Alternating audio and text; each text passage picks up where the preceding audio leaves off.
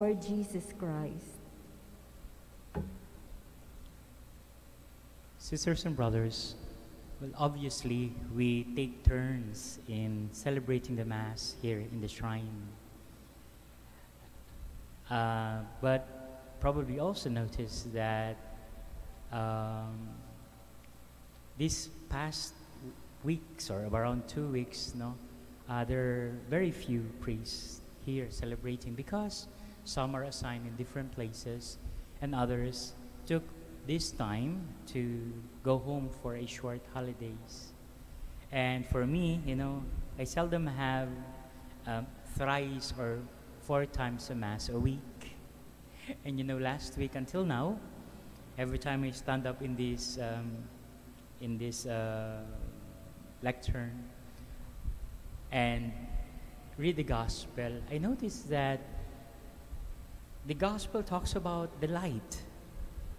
Jesus as the light. Or maybe this is because that is one of the images that is given to us in this Christmas season. That Jesus is the light. And of course, I will not get fed up talking about the light. It's like, every time the darkness sets, we turn on the light, or we light a lamp to guide us. And that's the image of Jesus. He was out there, to Galilee, a place considered as one of the farthest in the territory, near Jerusalem. And because of its progress, the people's activities or the people's morals were affected by their activities. And some people would say that, well, even many of them are Jews, they are very particular in what will they believe in. And sometimes there's a feeling or sense of stubbornness in some of its people. And so Jesus was out there. And the reading for today, the Gospel for today, may be considered as another Epiphany. Yesterday we celebrated the Epiphany. Jesus is presented to us as a child in a manger. That His being God, His fulfillment of what was written about Him, is by means of presenting Himself.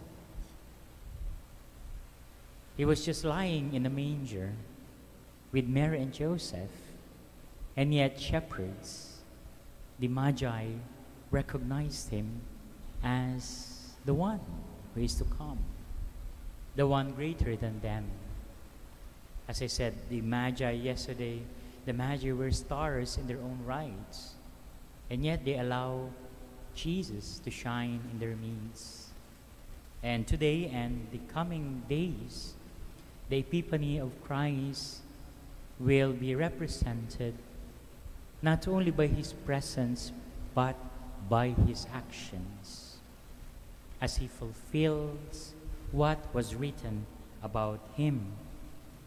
In this case, in the reading of the Gospel according to Matthew, it was the prophecy of Isaiah that the land of Zebulun and land of Naphtali, the way to the sea beyond the Jordan, Galilee of the Gentiles, the people in the darkness have seen a great light, and those dwelling in a land overshadowed by death, light has arisen. And Jesus performed miracles, not only as a show off, but also to show people that He's indeed the fulfillment of the prophecy, and also because of His heart, the heart filled with pity with the people.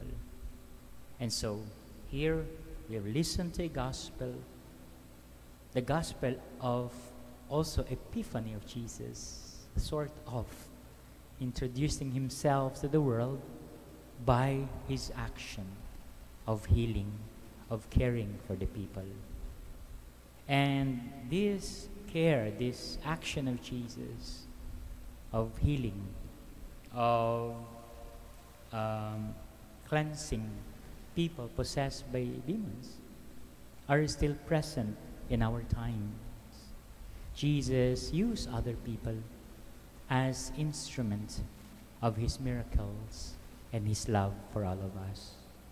And so by listening to the gospel, may we appreciate what Jesus did in our lives as He presented Himself as the Messiah, as the fulfillment of the gospel, and still trust in His ways, that He will continue to make Himself present in our midst through miracles, through cleansing, and of course through the sacrament that we have, like the Eucharist that we are celebrating. And we pray that Jesus may continue to be the light that's shining in the darkness of our lives. Medyo nangangatok na naman ang COVID sa atin, no? And so we continue to ask the Lord that, Lord, be our strength, be our light,